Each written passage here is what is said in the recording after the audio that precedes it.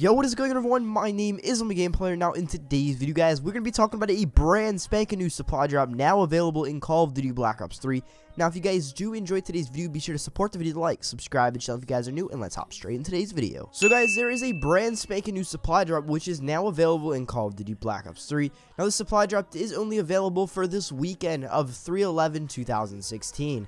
Now this supply drop does actually cost a lot of COD points. It costs 300, and then if you guys go to buy these with crypto keys, they cost you about 60. So guys, the name of this supply drop is actually called the BRIBE. Now this is a pretty cool supply drop, and now guys, I'm going to be explaining a fast method where you guys can actually get these. Now I understand that these things are only available this weekend, so you guys have to actually earn a lot of crypto keys in order just to get these supply drops. So guys, the main method I'm actually going to be explaining in today's video is a method that I just used quite a few games ago. Now this is actually an in-game tutorial on how you guys can actually get more crypto keys.